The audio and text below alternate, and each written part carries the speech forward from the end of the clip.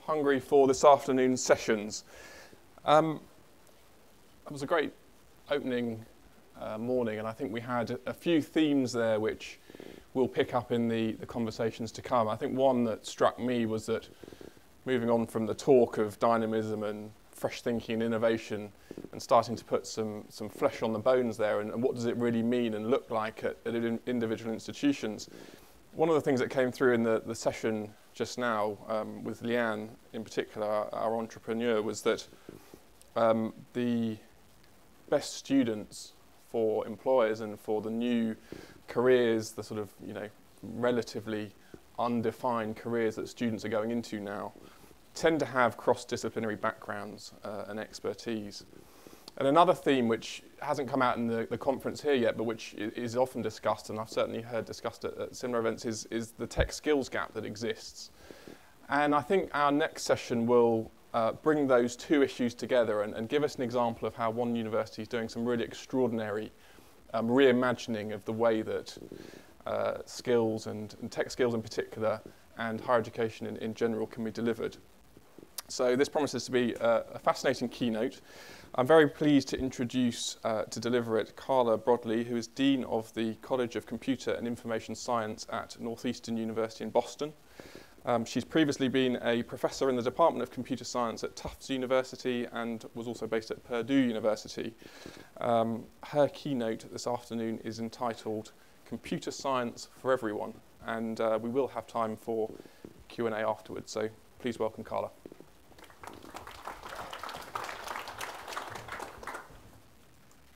Thank you. I want to spend just one slide telling you a little bit about Northeastern. We've been around for over 100 years, but we like to think of ourselves as a young university because we keep reinventing ourselves. Until about 35 years ago, we were a commuter school. We were a school that had a lot of classes at night. We were considered a school of last resort if you lived in Boston.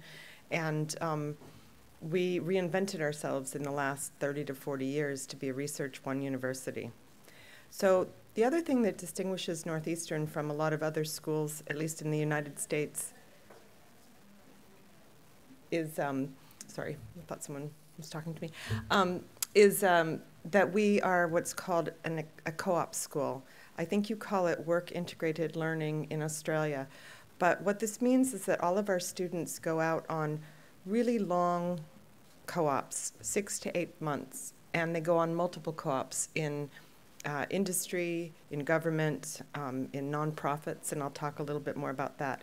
So in terms of size, we have 24,000 students, 17,000 of those are undergraduates. Because most of our undergraduates stay for 5 years, at any given point we are only teaching 2/3 of those students. And we have over 1,200 faculty, and we're divided into 9 different colleges. Computer and Information Science is one of the colleges.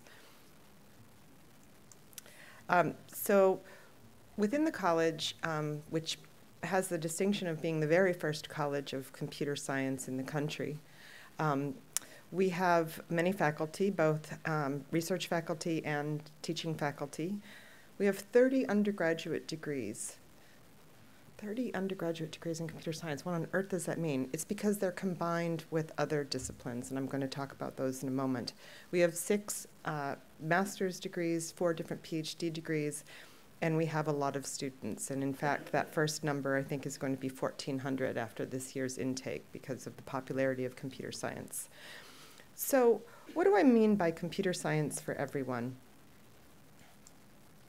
The first, I want to talk to you about all of the programs. So I have a fundamental belief that not everyone should be a computer scientist, but that everyone should know a bit of computer science. If I ask my middle-aged friends who went to school in the States where you had to take chemistry, biology, and physics, and there's absolutely nothing disparaging in this remark, Brian, that if they took one of those 3 subjects, would they have liked to have replaced it with computer science? And almost all of them say, yes, I would have really liked to have taken computer science. That would have been very useful. So what is a combined major?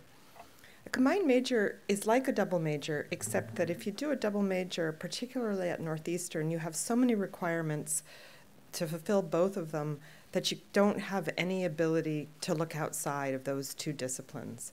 So what we did was we sat down with different departments across the university and really thought about, what does it mean to put biology together with computer science? What does it mean to put digital art together with computer science?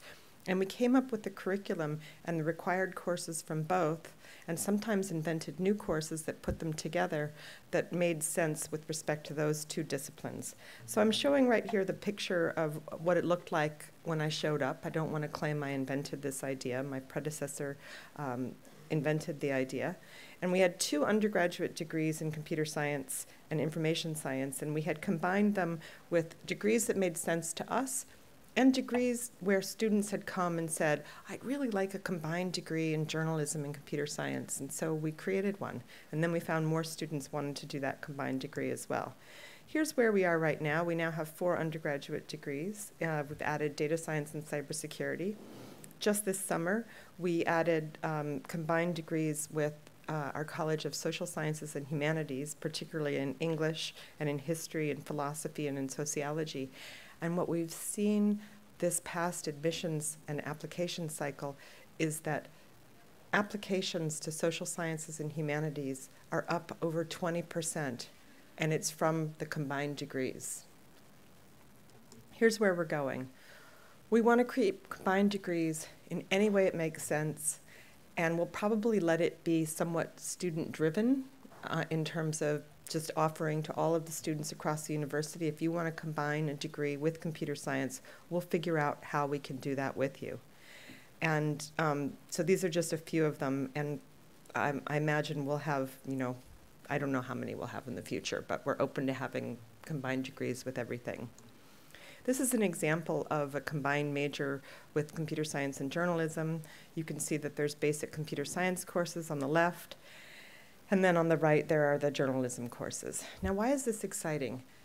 If a student does a combined degree in computer science and journalism, they will be eligible for one of our new co-op positions with the New York Times, where New York Times is posting positions with us for our co-ops students, think long internships, where they apply both the computer science and the journalism. And in particular, one co-op position there is about looking at how do you look at the click-through data to try to understand trending. And so you need both data science, but you also need a fundamental understanding of journalism as well. And we want to create these opportunities as well. So the result is 50% of our undergraduates in the college are doing combined degrees. I'm showing right now the most popular historic degrees, business, game design, mathematics, and interactive media, but we've just introduced many of the new combined degrees, so I don't know if those will remain popular. The second idea, so combined majors are about where someone really wants to embed computer science, enmesh it with another field. Meaningful minors is an idea that that came to me a couple of years ago, and by the way, I should remember to call them meaningful minors in computer science, because the other deans have pointed out that their minors are meaningful also. So meaningful minors in computer science are, you don't need to major in computer science, but if you do a minor, it should be relevant to what your major is. So everybody takes the same 2 intro courses, and then what courses they take after that, a minor is 5 classes, what courses they take after that comes through advising. So for example, an English major might take natural language understanding and data visualization, whereas a biology major might take computational biology. And so the idea is that you should learn the computer science that's relevant toward what your primary field of interest is. Now, the original minor that we had 6 courses, and really I had a lot of trouble attracting students because they couldn't see why it was relevant to English or why it was relevant to biology. Our new minor is very, very popular, and it has very different requirements. And in particular, of the 5 courses, 1 course can satisfy requirements in both the minor and in the major. So we looked across the entire curriculum of Northeastern on all classes, and we narrowed it down to about 10% that looked sort of relevant. And then we had a committee go through and decide, is this course that's offered in another field, for example, digital photography, does it have enough computer science in it that we'll feel comfortable having that be part of our minor? And I did rule out courses like dystopian literature, because although the caricature of a computer scientist is that they like to read dystopian literature, I don't know that that counts for computer science education. So we ended up with 108 of these options. But what's really exciting is that now new courses are being created that satisfy both, and I'm going to give two examples. One is a course we piloted last year called Bostonography. It's basically all about the city of Boston. You take it as a freshman. It's about the data, it's about text, it's about maps, and it's taught by our digital humanities faculty. At the same time that you take this, you have to take our Intro to Computer Science, our programming class. At the end of the semester in the Bostonography class, you do a project based on the data in the class where you write the code to analyze the data. And this has been wildly popular. A second example of a very popular class that satisfies both requirements, where it really shows you what the relevance of computer science is, technology and human values. And that talks about philosophy, ethics, and the relationship between technology and humans. And it's particularly germane if you're interested in learning about human-computer interaction. And the result is that non-majors are on the rise, and we expect to see a huge and terrifying jump next year. The next area that we really thought about was in our master's program, and really, how do we create what I'll call diversity of thought? So there's two ways that you can do this. One is you can have these programs that are combined, and what I'm showing here in the red circles are all of the different colleges. The College of Science, the College of Arts, Media, and Design. Bouvet is our health sciences. And then I'm showing the programs that have lines between them as ones that are offered by both colleges. So an example, health data analytics is something that we offer with health sciences, where you really need to know both fields. And I'm showing some of the interdisciplinary master's programs. And we could keep creating these, and that will, we could start doing the same thing that we do with our undergraduate. And these were created more for what was needed in terms of our co-op employers, the industry that we work with. So these new interdisciplinary degrees were developed with respect to what does the job market need, as opposed to what do the students want to do. So there's a difference in the reasoning behind them. The second program that I really want to talk a lot about is the Masters of Computer Science for people who studied something other than computer science as an undergraduate. In the United States, we have abysmal diversity statistics in computer science. There are a few notable exceptions. Harvey Mudd, which you'll hear from later, I think tomorrow, is one of them. But for most programs, there's under 16% women, 14.1% women undergraduates for Research One universities, 3.2% African American, and 6.8% Hispanic. And this is not the same demographics as our population. Obviously, we have about 50% women. And so there's a cultural problem around computer science. In fact, things have become much worse. When I studied computer science in 1982, 83, 84, there were about 30% in my classes. And since then, it's gone down. And there are lots and lots of things you can read about this. The media, shows like Silicon Valley don't really make most people want to hang out with those human beings. And so what do we do about it? Well, based on my own experience, I was an English major when I started university, and one of my friends came home one day and to insult me told me she thought I would like computer science, and I thought, well, what's that? And this is 1982, so I went and I took my first computer science class, and I fell in love. I still remember the first program I wrote. I wrote Newton's method in Fortran. So exciting. Sorry. And I decided to change my major. So when I was both at Tufts and when I started out at Northeastern, I really looked at what happened in our intro course. How many students who tried computer science went on to take the second degree? And was it biased by race or gender? And I found that 75% of people that tried computer science liked it enough to take the second class, and 75% of people who took the second class liked it enough to do a minor or a major. Now, of course, there are professors that I could put on that course where nobody would like it, but I'm assuming that the person is a genuinely good, kind human being who can teach. So we have all these wonderful programs, particularly geared toward K through 12 to try to involve women and underrepresented groups in computer science. We have stuff going on at the college level. But last year, at least in the United States, 1.3 million women and 400,000 underrepresented minorities graduated not in computer science. And we have this huge appetite for more trained computer scientists. So we created a program where students come in and they do a 2-semester post-bac, 2-semester bridge program. They go into the professional master's program, and then they also go out on a co-op. And what's really amazing is the reaction from the employers. I was really struck by what Leanne said earlier. I don't know where Leanne is.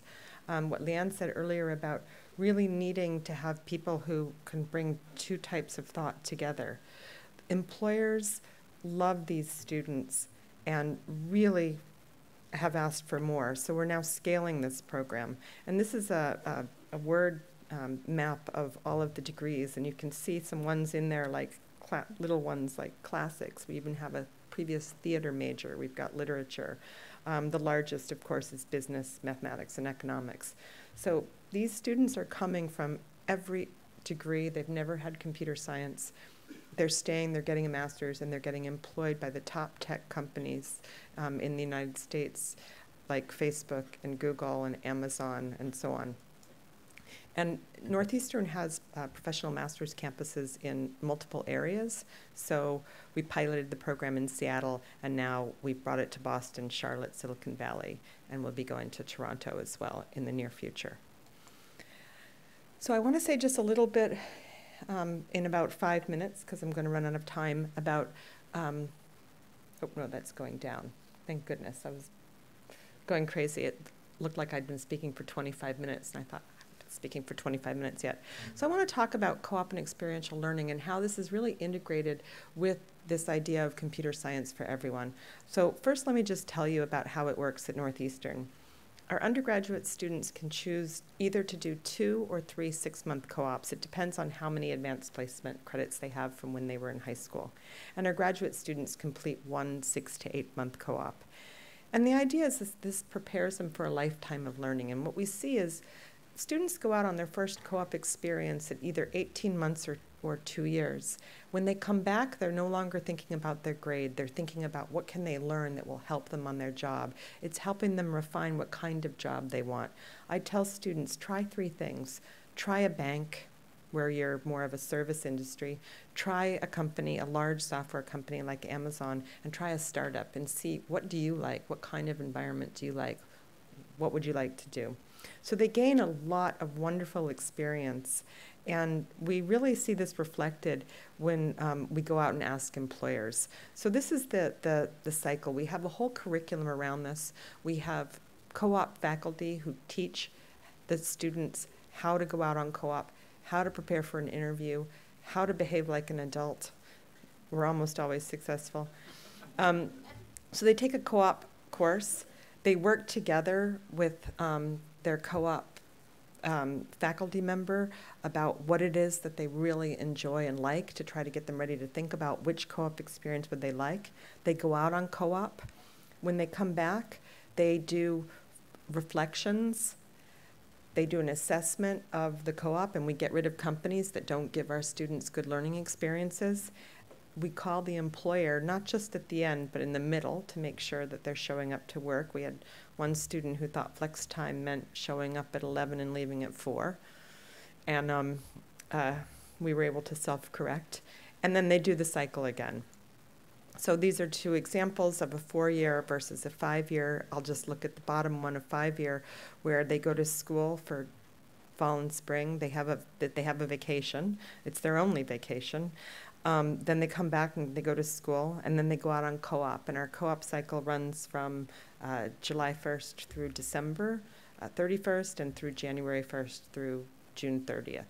And you stay on the same cycle. So you interleave after the first 1.5 to 2 years, you interleave going out on co-op and coming back and learning.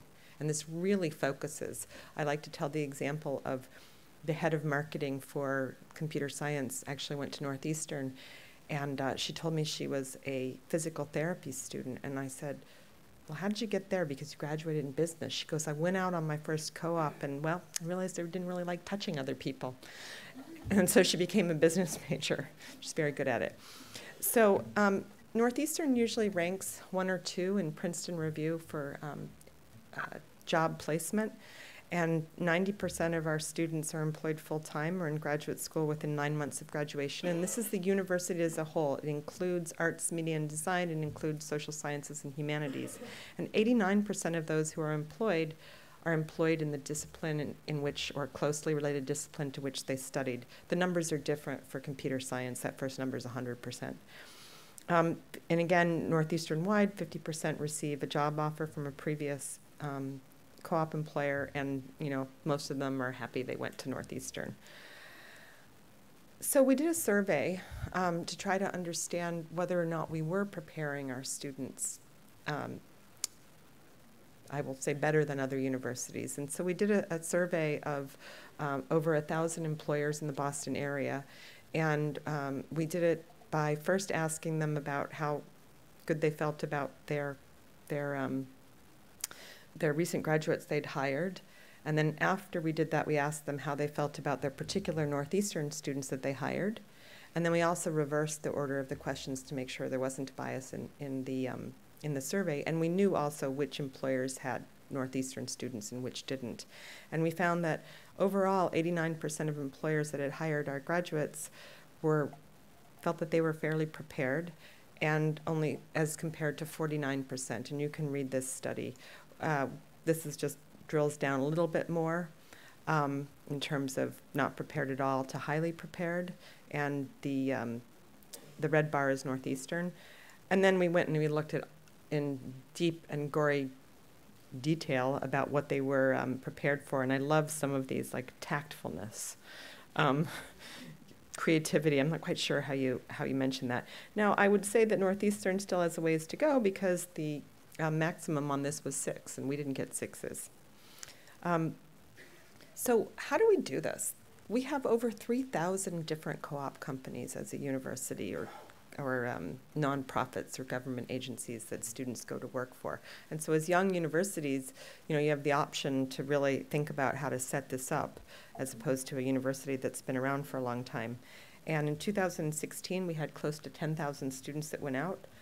We have 3,000 co-op employers across every continent, including Antarctica. There's no companies there, but there is some research going on, in 80 countries. We have 85 full-time faculty members who both get the students ready to go out on co-op, but who also do what's called the job development and trying to find opportunities with new employers. And we have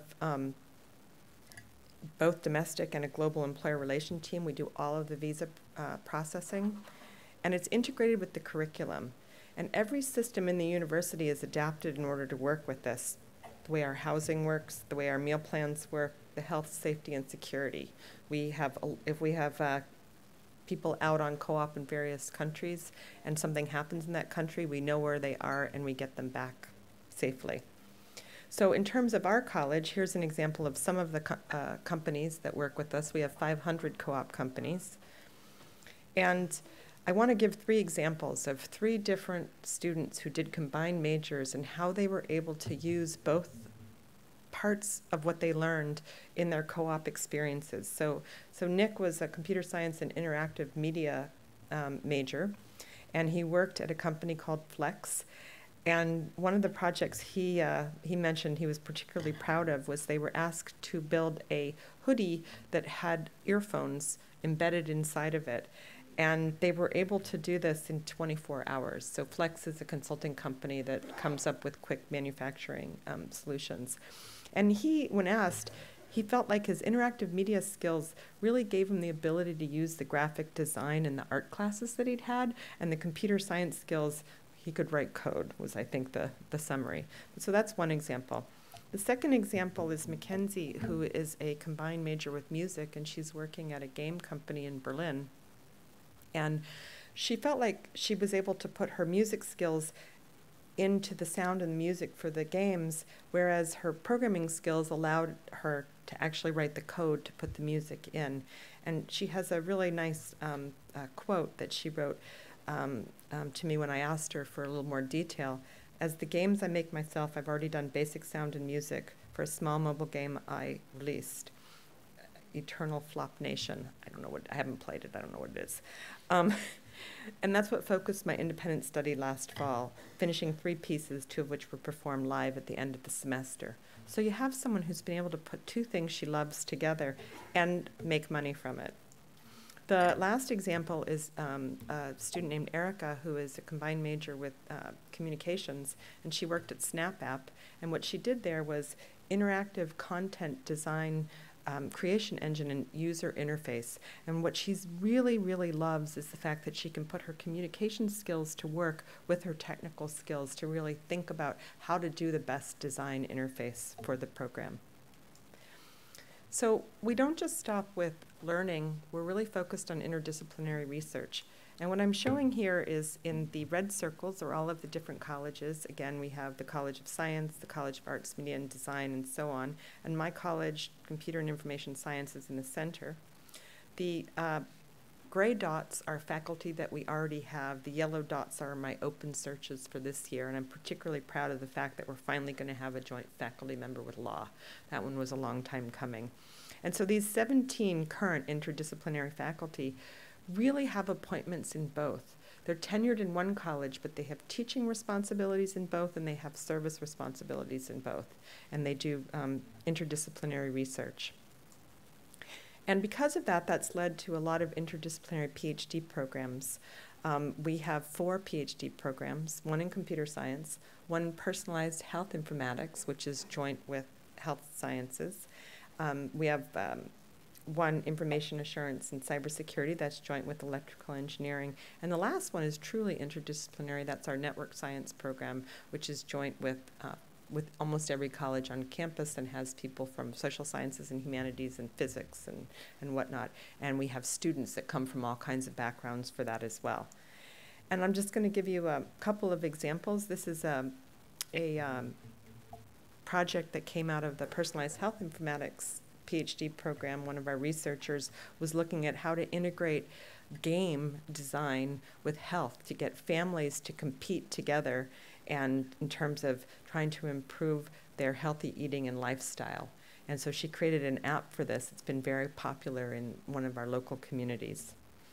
A second example from our Network Science Institute, Alex Vespignani does a lot of work on modeling when disease outbreaks are happening, and he uses all kinds of data. So it's a combination of really needing to be able to process big data, needing to understand things like travel patterns in order to predict where diseases are going to travel and to think about how to mitigate them. So what are some of our alums doing? I really like the startup that Rudy and Tony did. They have they make apps, and they became somewhat famous when they went on the Chelsea Handler show for an app they created, which was I forgot what it was called. I think maybe it was called Get Out of Here, where you could program a message to yourself if you were out on a date that would seem really real, like, oh my God, the dog is loose, or this is your mother, I need you to call me right now, so that if your date wasn't going well, you could show that you weren't lying and show the text. But that being aside, they were joint computer science and business majors. They went and started a startup, and they've been very successful. Teresa works at The Gap, and although she was not a joint fashion design and computer science major, she's been able to use her math skills. This is before we had a data science degree, and to really understand all of the data behind what's happening. And then the last one I just like because it's one of my favorite companies, and that is the CTO of Lyft is one of our alums, and he came from a long time ago. But he really embodies one of the things that I like about he studied all kinds of things besides computer science. He didn't do a combined major, but he really thought about humans. And it's one of the reasons that I believe Lyft treats their drivers in a very different way than another, perhaps, company does. I'll leave it at that. So computer science for everyone. What we've done is we've integrated computer science with other disciplines in several ways, using the curriculum, research, through faculty hiring, and through the co-op program with experiential learning. And why do we want to do this? We wanted to increase not only the diversity of demographics, but we also wanted to create diversity of thought. What would your iPhone apps look like if they had been created by a more diverse population? What would all of the technology that exists out there look like if there had been someone who had been an undergraduate major in English or in theater or in classics creating that app? And finally, I believe that by bringing these disciplines together, we have the ability to ultimately have greater innovation and disruption in industry and research in tech. Thank you.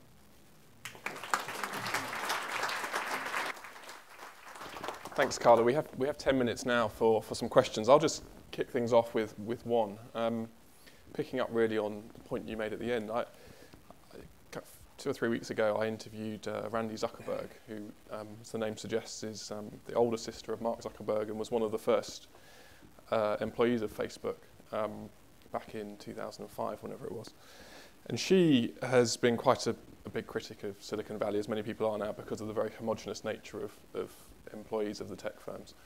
But the point she was making was that diversity was necessary, not just because it's nice to have or the right thing to do, but because actually without diversity, the technology itself suffers. And I think she said that Facebook itself would have internationalized much quicker, for example, had it had a broader range of employees early on in its sort of genesis. But also she said that if you look at Silicon Valley now, largely because of the very homogenous nature of the people coming through, the sort of rich, young, white men from a small number of Ivy League schools, you actually get, for every Facebook or Google, you get 1 million entrepreneurs who are setting up luxury apps for luxury car valet services, for example, trying to solve problems that just aren't problems for the real world. And I wonder what you think your approach, which brings, I assume, diversity to the tech industry, not just in terms of racial diversity or more women coming into the sector, but actually people from a diverse range of academic backgrounds. What do you think that will do if it's picked up in a big way? What will that do to sort of the next phase of technological development over the next 5 years, say?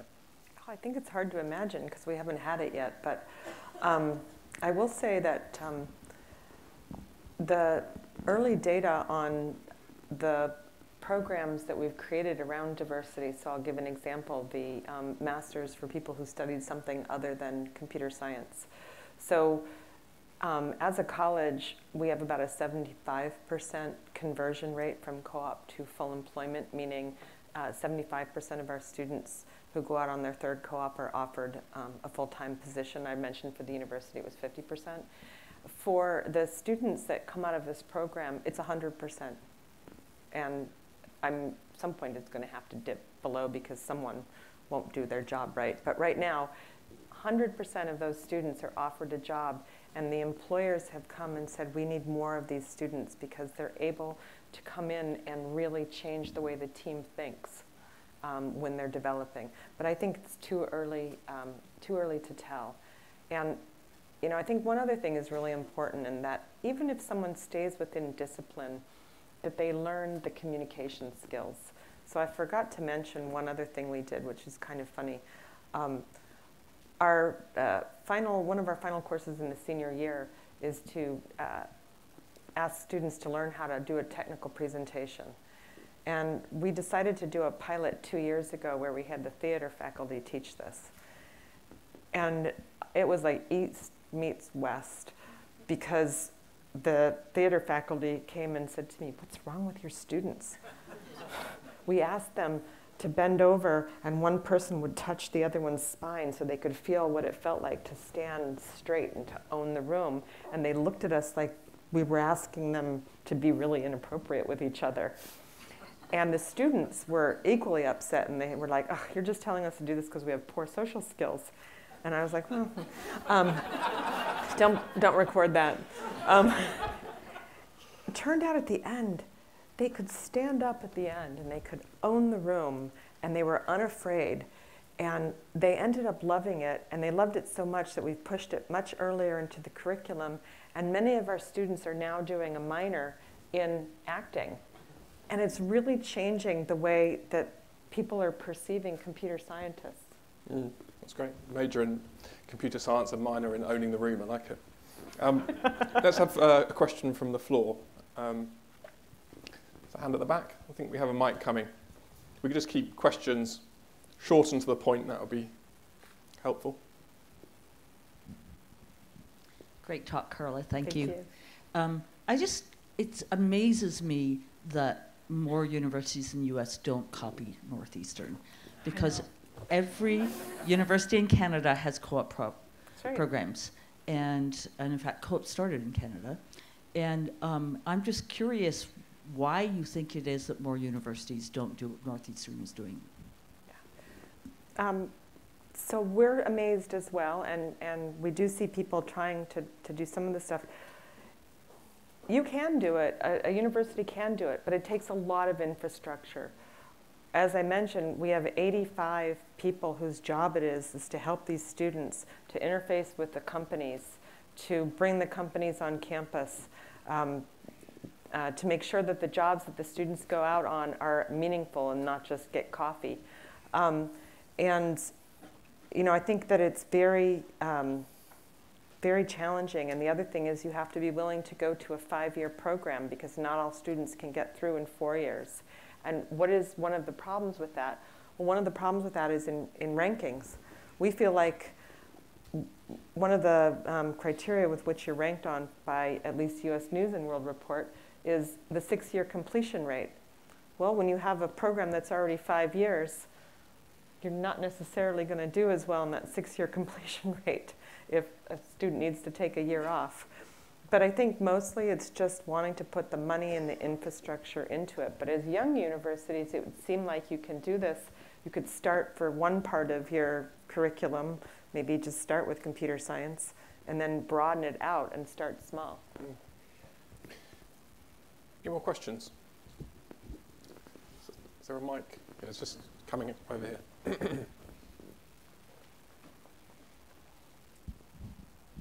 Good afternoon.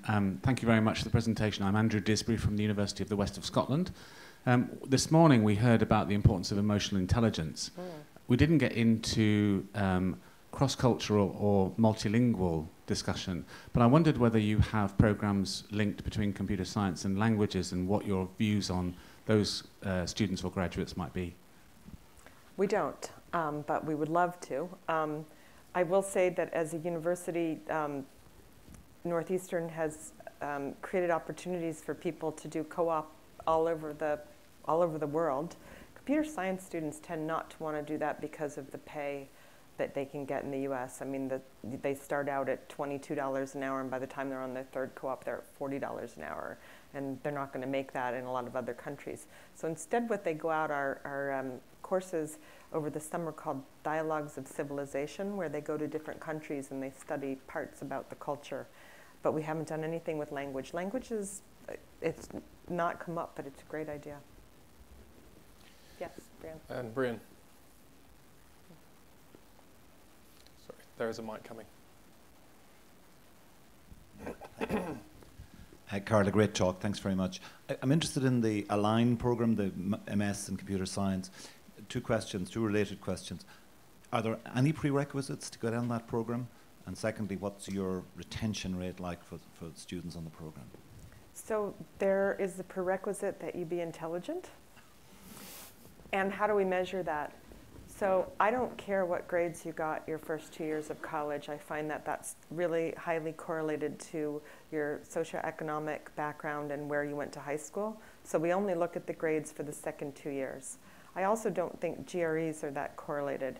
What's really important for me is how well did you do with what you were given when you went to college. So if you were a poetry major who had straight A's in poetry, you are far more desirable to me than a math major with a 3.0, because you have the courage and the work ethic to try something new.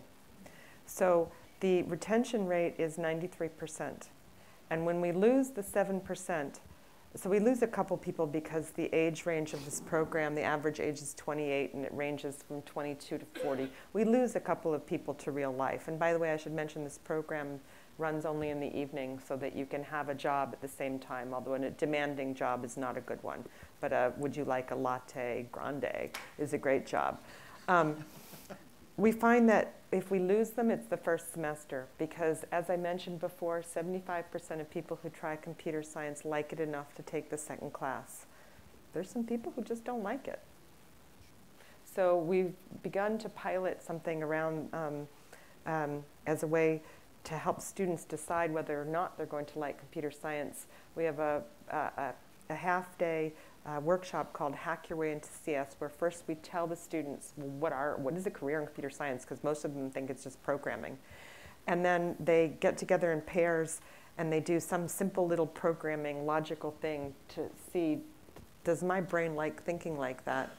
And that turns out to be a very good predictor. And then we really, because they're all together, because they know nothing, there's a point at around November in that first semester where they're all like, oh, I can't do this.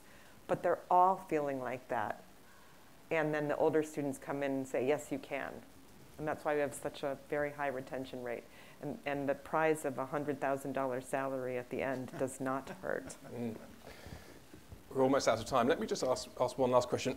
I'm very interested in the idea of people from a background in classics or the arts or theatre coming in and taking computer science. I just wonder, is there any sort of a cocktail of disciplines that perhaps hasn't been tried before? Is there anything that's perhaps surprised you or been most successful from your point of view of mixing disciplines? Something that has really stood out as being an extraordinary cocktail that produced stuff that you couldn't have imagined when you sort of went into this? I have to say that theater major really surprised me. I just never thought that would happen. And actually, I think we have our first student who wants to do a combined undergraduate major with theater. But if you want to become an academic in computer science, then theater makes a lot of sense, doesn't it? So no, there has been no one single. I've just been amazed, frankly, at the diversity of who's had the courage to try this. Because I think it does take courage. Imagine, for example, we would be happy to admit you to the program. Thank you. I'd be happy to do it. I think in journalism, it really speaks to us. We hire journalists all the time, and if we could get journalists coming in with, some expertise in this area, they would be so much more employable than those that are just coming through traditional backgrounds. And I'm sure that's true of most industries now. They would just, snap them up. So it makes a lot of sense. We're out of time, but thanks so much for a really interesting talk. Please thank Carla. Thank you.